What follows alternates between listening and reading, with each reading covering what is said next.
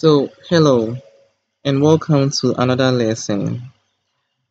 Today we'll be talking about the naive Gaussian elimination, which some people just call it the Gaussian elimination. And to make sure this concept is well understood, we will be illustrating it with an example. So, you'll be taking a look at this question here, which says, consider the following system of equations. So we have three equations. So x plus y plus z equals 2, x plus 3y plus 3z equals 0, and x plus 3y plus 6z equals 3. The question says use Gaussian elimination to put the augmented coefficient matrix into row echelon form,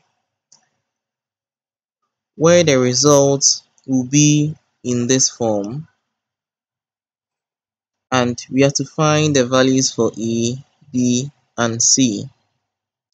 I hope the question is well understood.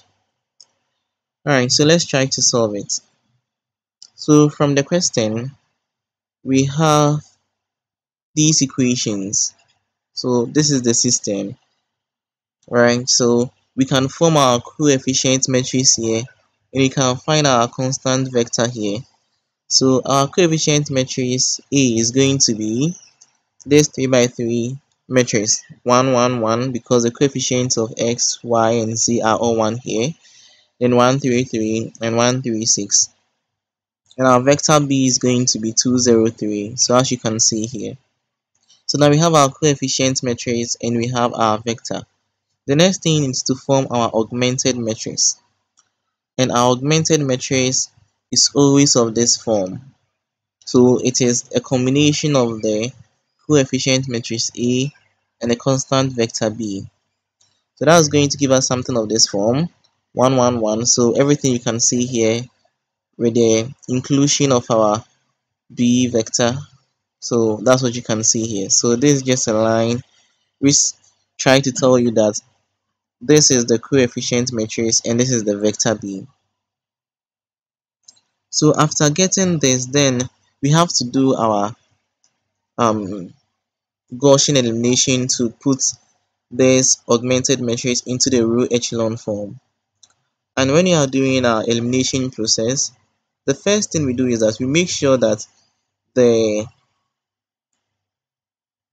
leading coefficient, which is our E11, is always 1. So we realize that with this particular question, our E11 is 1. So that means we are good to go.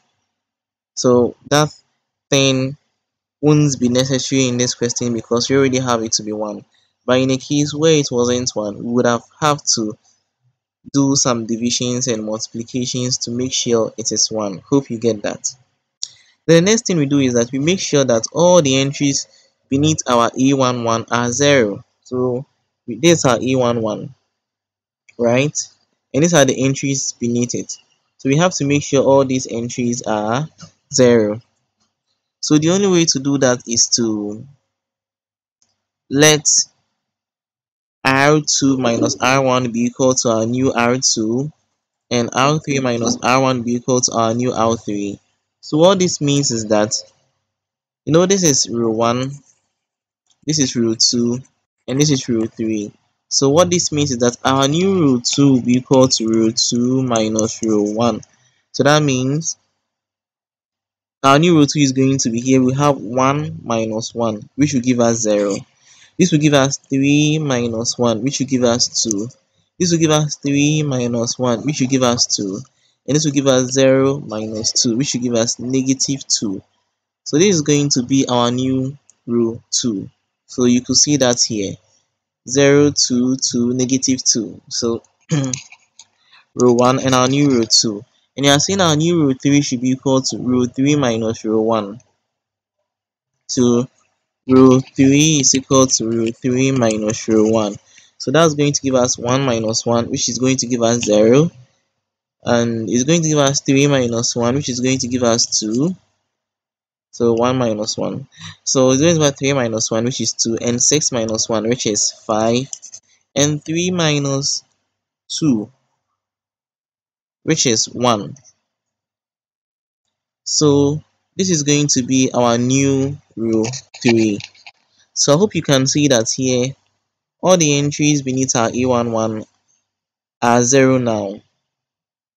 So that's the first elimination process. And the second thing that we make sure that here when it comes to this second row, the diagonal element is these two here, E22. So we make sure that we make our E221. And the only way to make our E221 is to divide through row 2 by 2, or multiply through by half. So multiplying row 2 through by half is going to give us 2 times half, which will give us 1, 2 times half, which will give us 1, and negative 2 times half, which will give us negative 1. Then we are going to get 1, 1, and negative 1 there, and this will still give us 0, 2, 5, and 1. The next thing we do is that we make the entry beneath our A220. So we have to make sure this thing is 0. So the only way to make sure that is 0 is that our new row 3 should be equal to row 3 minus twice of row 2. So that means our new row 3 is going to be 2 minus 2 times row 1. That will give us 0. The other part is going to be 5 minus 2 times 1. So 5 minus 2 times this one, which will give us 3. And this will be 1 minus 2 times negative 1, which is going to give us 3. Right? So that means that our new row 3 will be 0, 0, 3, 3. And we still have this augmented matrix. So the next thing we do is that we make sure that this our E133 here is 1. So the only way to do that is to multiply root 3 by 1 over 3. So multiplying root 3 by 1 over 3 is going to give us 1, 1, 1, 2, 0, 1, 1, negative 1. And now our new root 3 will be 0, 0, 1, 1. So this is going to be the augmented matrix. So the next thing to do is to make comparison with the one which was given to us in the question. So if you could recall, the one which was given to us in the question was of this form, and you could see everything is intact, right? So making comparisons, then it means our A is 2, our B is negative 1, and our C is 1. I hope you get it. So this is how we do our row echelon operation, or our Gaussian elimination, to put the matrix into the row echelon form. It is something which is very simple. Okay, so thank you very much for watching. I wish you all the best, and please don't forget to like the video and subscribe to the YouTube channel. Thank you very much.